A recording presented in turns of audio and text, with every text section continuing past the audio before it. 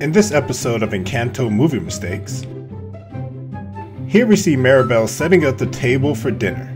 In both shots, focus your attention to the chair to the left.